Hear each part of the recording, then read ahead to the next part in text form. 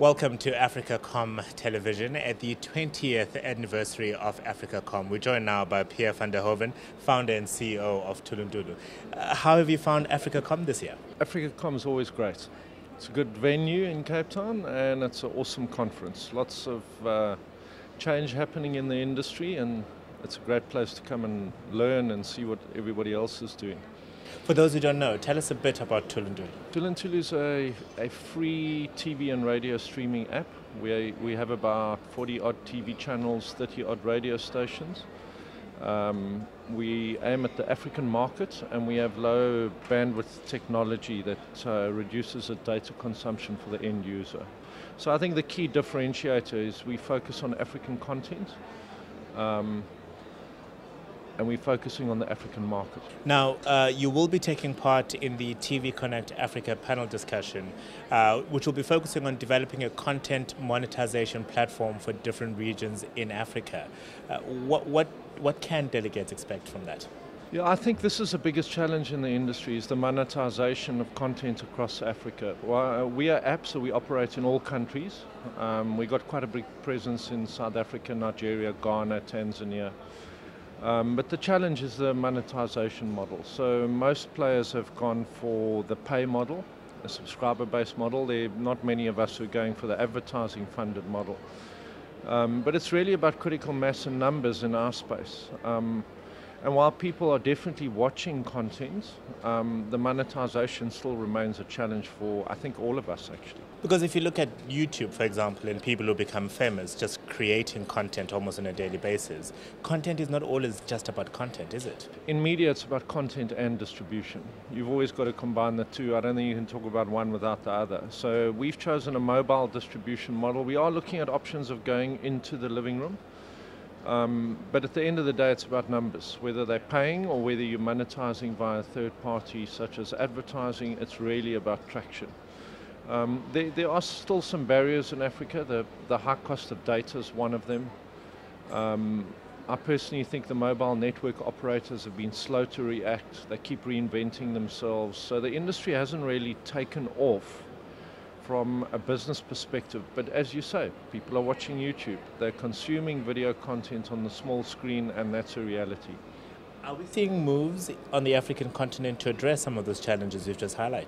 People talk about it, and yes, the cost of data has come down, but we haven't arrived. I think there's a lot more to be done. There's a lot more or a bigger need for synergy between the content players and, let's call it, the distribution partners like the broadband suppliers, the mobile networks, the wireless networks.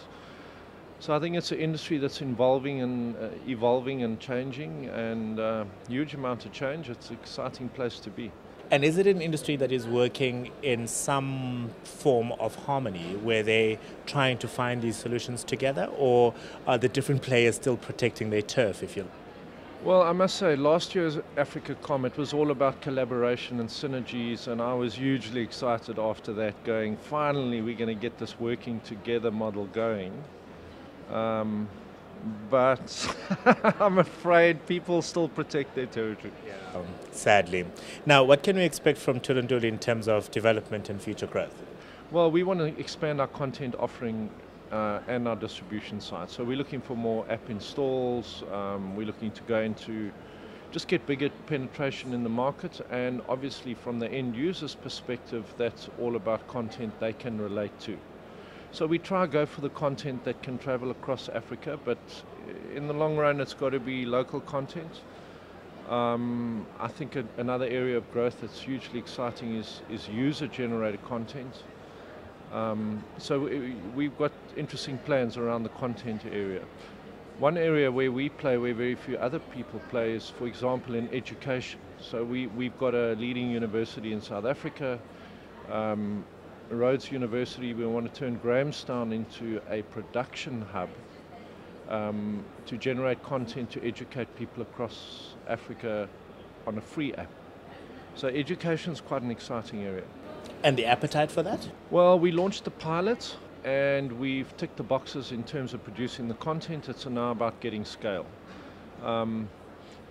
The benefit of being an app is you really can penetrate every market. So you need a very small market share, but you've got to get your revenue model right. And then you just hang in there. I think my personal view is there's a huge desire to learn in Africa.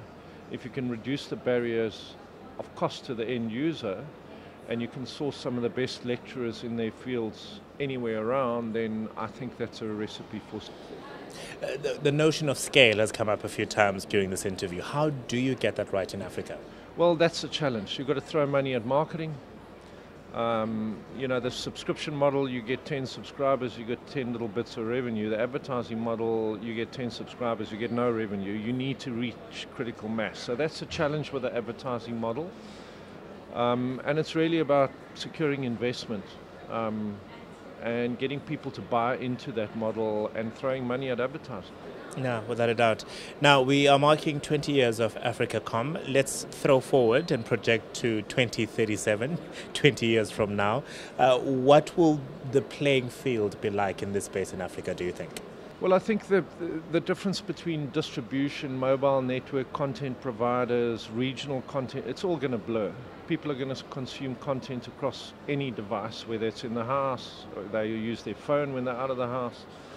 I think we're going to see it's time that Africans created the African voice, so there's going to be a lot more local content.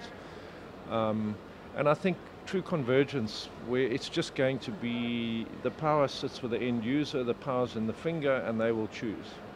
So that's quite a change that's coming, and I think a very exciting one. It is indeed. Thank you very much to Pierre van der Hoven, the founder and CEO of Tuluntulu. This is AfricaCom Television.